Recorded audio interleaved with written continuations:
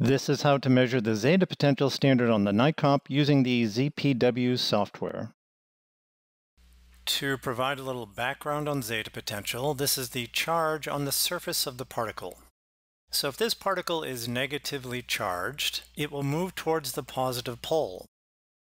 We place the sample in this cell, we apply an electric field, and the direction the particle moves in tells us was the particle positively or negatively charged. We also measure the speed the particle works at, and that tells us the magnitude of the charge. Was it 10 millivolts or 40 millivolts?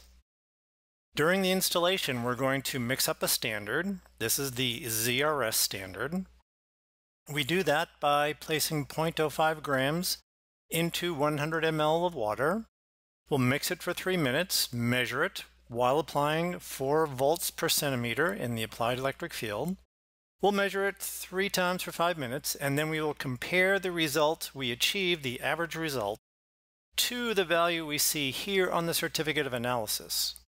So we match up our final average result to the value we see here on the certificate that comes with the ZRS standard. So I bring a weigh dish over to a balance, and then I'm going to tare the weigh dish, add 0.05 grams of the ZRS powder, and it doesn't have to be super accurate. You'll see here I end up adding 0.055, and that will be good enough. And then I take that powder and dump that into a beaker with 100 ml of DI water, and we'll mix it for 3 minutes. Take one of the square plastic disposable cells, fill it about 3/4 full of the mixed ZRS standard. Then insert the electrodes. And it doesn't matter if there's a small amount of air at the very top. That should be okay. Orient it so the word plastic is facing the front.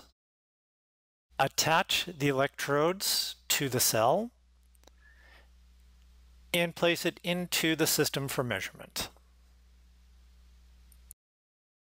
Here is a top view of loading the Zeta potential cell. Connect the electrodes, put it down into the cell holder. Move this metal plate over to the left. Make sure that this slider is to the right, saying Zeta. Close the door. To switch over to Zeta potential measurements, come up here to particle sizing. Click on to Zeta potential. Yes, we want to move to Zeta potential measurements.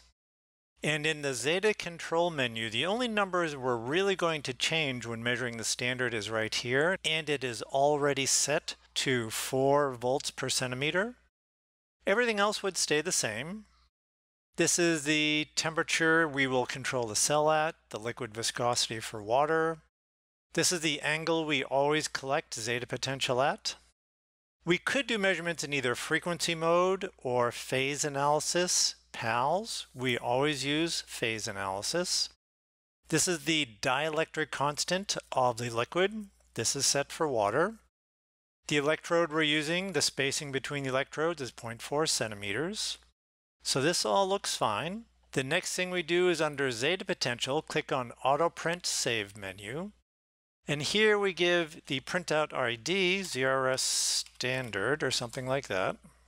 We'll do 3 measurements that are 300 seconds long. And under Browse, we again have to choose the folder where the data will go. And then for each measurement, we need to say ZRS 1.1, and we need to have point and a number such as 0.1 in the name. Save here, we'll say OK. And then we would click the G to start the measurement. So we click on G to start the measurement, click Yes to automatically adjust the light scattering intensity. There are some initialization steps, and I'm fast forwarding through this. It checks the reference beam, the reference scattering. There's a number down here for that.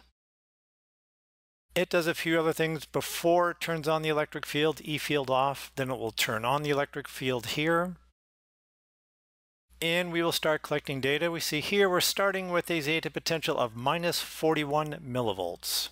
At the end of 5 minutes, this appears. That is the average result for the first measurement. We click OK.